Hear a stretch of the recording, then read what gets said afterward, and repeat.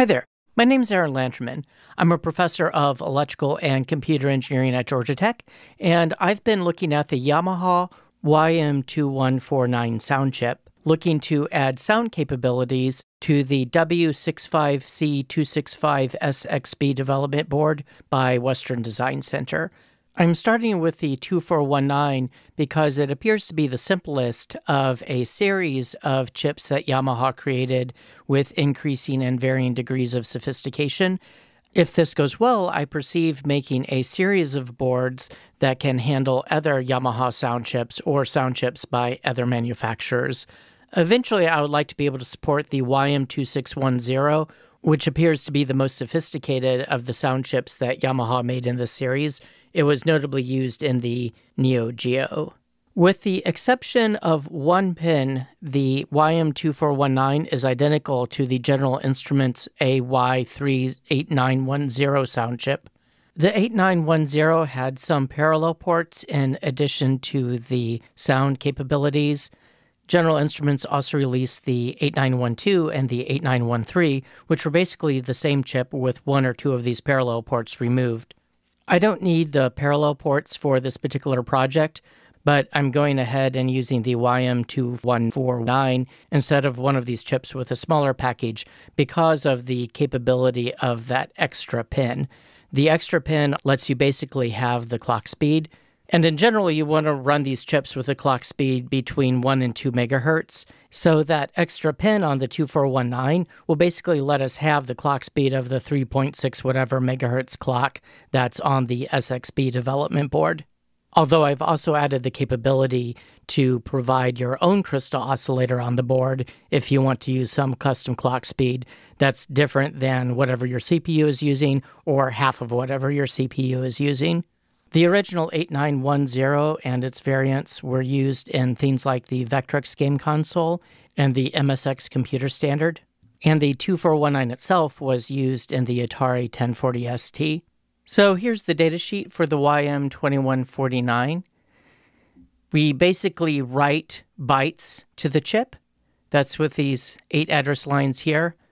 These IOA and IOB lines, these are the parallel ports that we won't be using. And you essentially control it using these BC1, BC2, and BDR pins, although we only actually need 2. Cell bar here is not a chip select. Cell bar is what's used to either use the clock input or the clock input divided by 2. The chip selects are A8 and A9 bar. So the chip is selected when A8 is high and A9 bar is low. Standard reset. Notice that it can run off of some clock that's different than whatever your main microprocessor is running off of. I think the SID chip for the Commodore 64 works differently than that. I think that's more closely tied to whatever the master clock running both that sound chip and the CPU are. And basically, the CPU controls the chip by writing to a set of registers. On something like the SID chip, you need 5 address lines in order to select 32 different registers. Here, we really only need 1 address line because you basically select which register you want to write to, and then you send the data that you want to write to that particular register. So let's see what's going on with this bus control decoder. If we scroll down a little bit more on the data sheet, you'll see a little discussion that says that the bus control is redundant. So there's 2 control pins and there's a data direction pin. And essentially, one of these is unnecessary. You can just set BC2 high and then use BC1 to control. And if, like I was, you're wondering why even bother with that BC2 pin if you just always set it to high, I think there's some clues on the original AY-3-8910 datasheet. I think that these were set up to make it convenient to interface with the CP1610 microprocessor. This is a 16-bit microprocessor vaguely modeled on the PDP-11 that was used in the Intellivision. So if we take a look at what the various registers do, we see that you can do things like set the frequency of the noise, set the frequency of the 3 square wave generators, set their level, set their envelopes, and that's kind of fun. if we scroll down a little bit here, there's a set of diagrams showing the different envelopes that you can have. Anyway, that's all kinds of fun. So here's my design for a PCB that should stack on top of the W65C265SXB development board. Here we see the connectors that connect the two boards.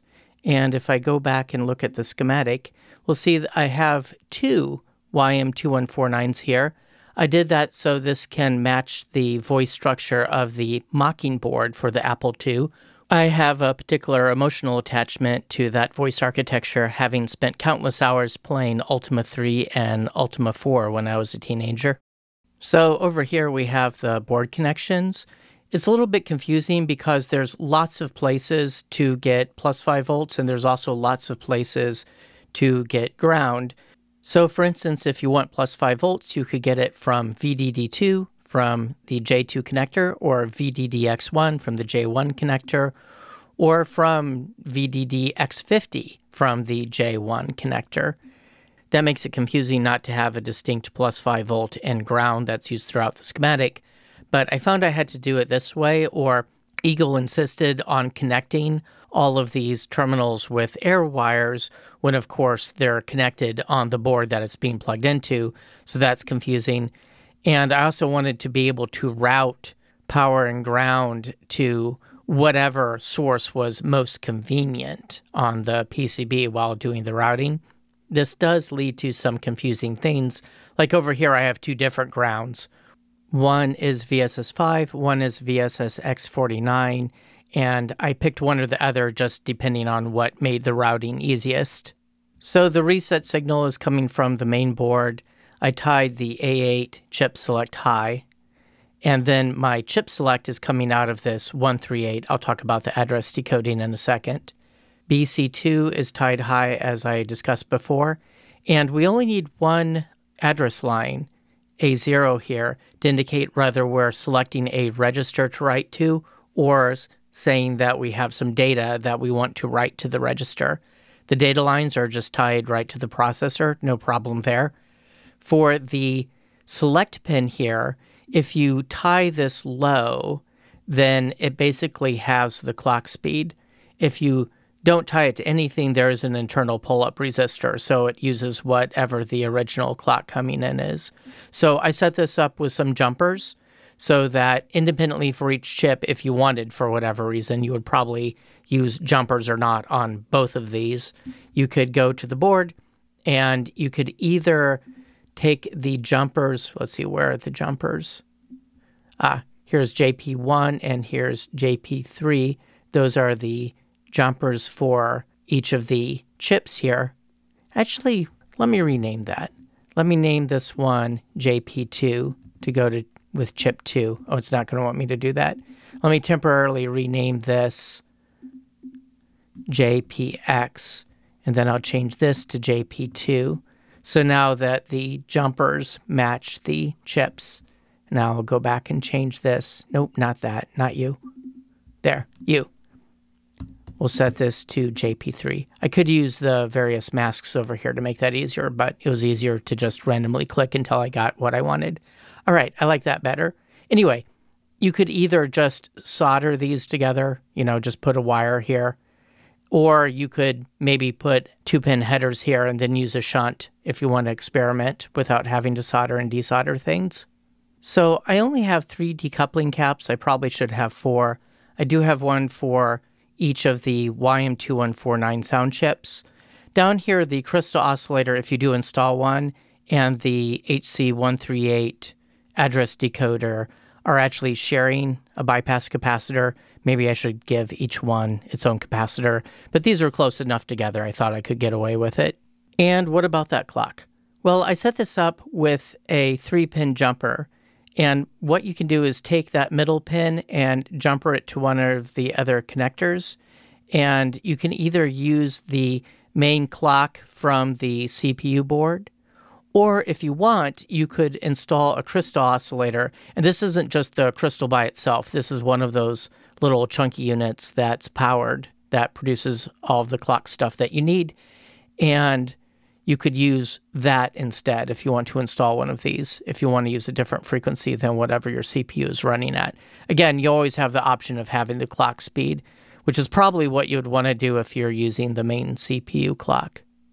And you can see that over here. So there's the jumper. Notice I marked where to connect to if you want to use the CPU clock or if you want to use what I called OS1 here, this little active crystal oscillator thingy. I laid out this board by hand, and I didn't use the auto router. I like to think about each connection, and often that will help me come up with better parts placement. And in particular, I always imagine trying to debug the board later and having to hack on it. So I try to leave spaces between traces to make it easy to cut traces if I have to. I like to be able to follow a trace all the way through without having to repeatedly flip the board over to follow a signal. So the 3 square wave outputs, I guess you can also have noise. Anyway, the 3 main sound generators each have their own separate output, but these are typically just summed together. Now the datasheet is a little bit confusing. If you look at this bit about the analog output pins, it will list things like maximum voltage level, peak to peak. But if you look at the way that this chip is always used in schematics, they tend to just tie all of the outputs together. I, in fact, borrowed the output circuitry here from the Mockingbird schematic. So if these are actually voltage outputs, you couldn't tie the outputs together like this because the outputs would fight. So that tells me that I really need to be thinking about these as current outputs, and they're just tying them together and summing the outputs using Kirchhoff's current law. So this resistor here is probably best thought of as a current to voltage converter, where you're taking a current, dumping it through this resistor to turn it into a voltage. And then we have these back-to-back electrolytics that basically creates a bipolar capacitor that we can then use to block DC offsets and send that to the output here. I was originally going to use RCA jacks for the audio output, both to be more period appropriate with connecting to a television and also to make sure that people wouldn't be tempted to try to plug headphones into here thinking it would work. But I ran out of space on the PCB to put 2 audio jacks, so I'm using a 3.5 millimeter jack. That's also often called an 1/8 inch jack. I put a little note here saying output needs an amplifier to remind people that plugging headphones in here isn't going to work. You do need an external amplifier. Okay, so now let's talk about the address decoding. I need to select 2 different chips that I select by hooking to their A9 bar inputs.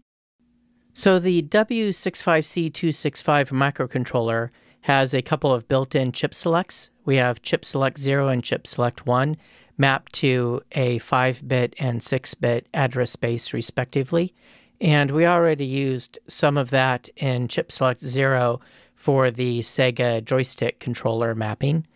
And I was originally planning to use chip select 1 for both audio and video, but I'm thinking that I actually want to map audio to chip select 0 because we don't actually need a whole lot of address pins to address all of these audio chips, even the more sophisticated ones. Whereas one of the video chips that I'm looking at that I might talk about in another video, well, actually it's not really a chip, it's an FPGA thing, requires possibly 5 address lines. So I'll stick with chip select 1 for video for now, but we'll move audio over to chip select 0. Now, this particular chip doesn't create an interrupt, but all of the other sound chips that I'm looking at least the ones by Yamaha, can generate an interrupt created by some built-in timers. So I'll reserve one of the pins on the connectors for that interrupt signal. Notice that I'm using chip select outputs 4 and 5 on the 138. So that means that I'm picking either device 1 or device 2 based on the A2 line going into pin 1. I'm using that A2 line because we need to use A0 here in order to control whether we're selecting a register or we're indicating that we're sending an actual byte of data. And some other chips that I'm looking at actually need a second address line to select a bank of registers. So I'm sort of reserving A1 cosmically for that purpose. In this particular case, I'm setting A1 to the second position in the chip select binary sequence, so that corresponds to a 2. And I'm setting A4 to the third position in that binary sequence, which corresponds to a decimal value of 4. Now, if we think about what we need in order to get outputs 4 or 5 selected, we see that we need to set A1 to 0 and A4 to 1. So that will give me a 4 or a 5 depending on what A2 is. Now, on top of that, I'm also using a 3 into this chip select bar input on the 138. So let's see where all that lands on our memory map.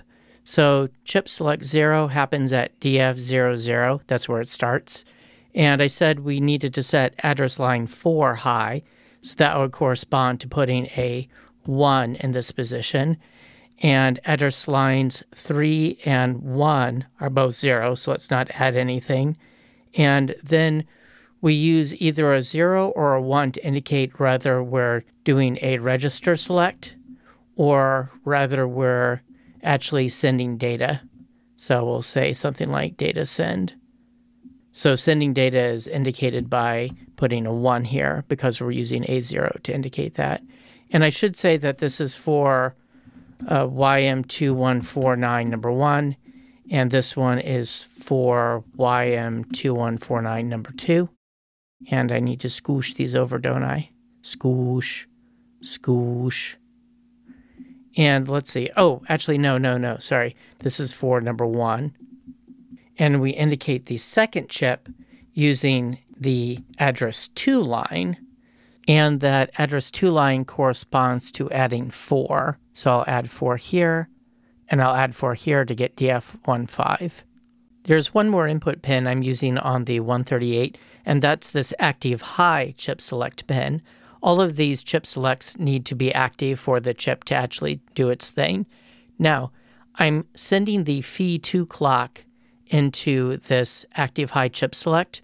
Phi2 is something that is basically indicating whether the address lines have settled and are valid. And that's an important thing if you're actually trying to write to something. So when Phi2 is low, the address lines might still be flipping around and are unreliable. So using this here, qualifying the input, as they call it, by Phi2, helps us make sure we're actually writing when we mean to be and not writing erroneously. Okay, sorry, we're not done yet. Always double check the data sheet. I got the roll of 0 and 1 on address line 0 mixed up. So actually, this is data send, this is data send, and the register select should actually go here and here. So data send, register select, data send, register select. And while we're at it, let me go ahead and update this chart here since we're not using chip select 1 for sound anymore. Let me get rid of this. All right,